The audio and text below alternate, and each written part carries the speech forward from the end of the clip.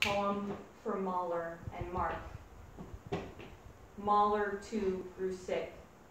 He spent his last day in and out of consciousness, both there and here, his hand conducting players on the worn edge of his quilt.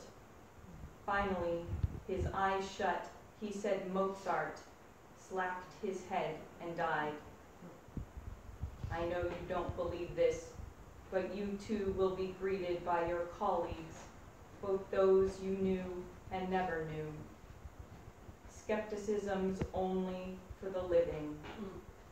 Those who build a wall from stone will find that stone is mansions past belief.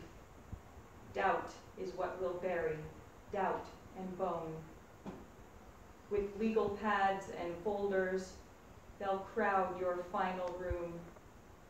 At hovering desks with blotters of jade, they'll sit with you, slowly